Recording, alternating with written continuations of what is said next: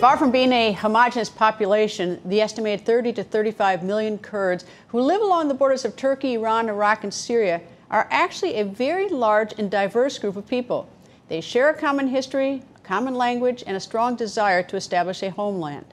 Mutlu Siviroglu is a journalist with VOA's Kurdish language service and an expert in Syrian and Kurdish affairs. He spoke with Plugdane's Millar Sega about the Kurdish struggle for independence. So, yes, they're not monolithic. They have linguistic differences. They have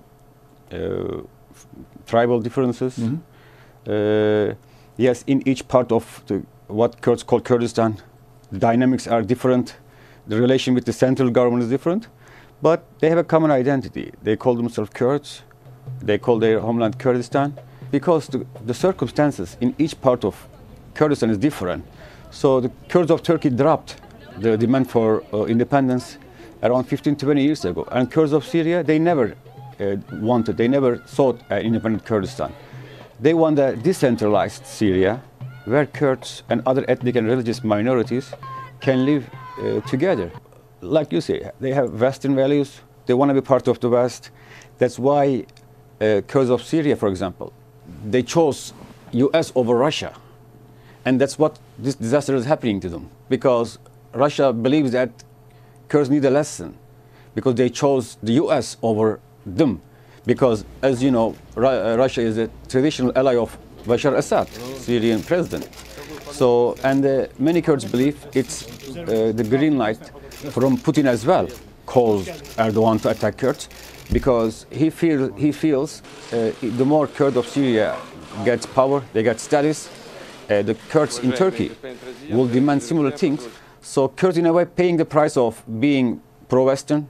Are you surprised that Kurds are not receiving more international support towards building their own country, their own independent country, in a land that is in desperate need of democratic principles? I'm certainly disappointed. I certainly believe Kurds deserve more, because it's in the benefit of the West too. To support people that share their values, people that treat different ethnic and religious groups not as a threat, but as a richness. But when you look to the support for the Kurds, it's very minimal. I wonder what your thoughts were when you heard the president comparing what was going on there in Syria to kids in a playground fighting for their toys. As a journalist, as an American, I took it very hard, honestly, because we're talking about the lives of people. This is not a game for kids. We're talking about hundreds of thousands of people. People are forced to leave, and looting, killing, execution, and the streets are full of bodies. This is what's going on now. So you're suggesting that the U.S. administration's decision to pull its troops out of Syria is already backfiring? Certainly, it's already backfiring, and I'm afraid it's going to get worse.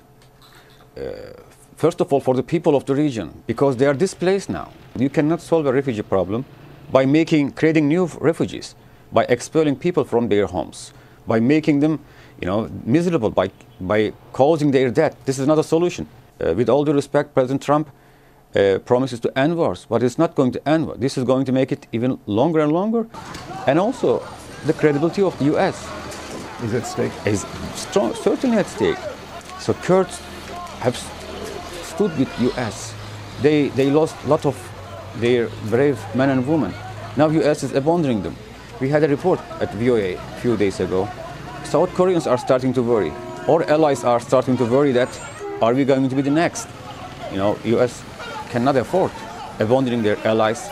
Look, every crisis presents an opportunity. The fact of the matter is people are talking about the Kurdish situation today. Do you see perhaps some light at the end of the tunnel here, that perhaps the world will be talking about the plight of Kurds as a result of what we're seeing today? I like to be optimistic. I am always an optimistic individual. As at the moment, there are my relatives, their life is at stake, because I have immediate relatives there. I have hundreds of friends calling me every day. It's personal. It's personal, to asking a glimpse of hope. that Mr. President is going to change, is going to realize that maybe he was a good intention, but the outcome is different.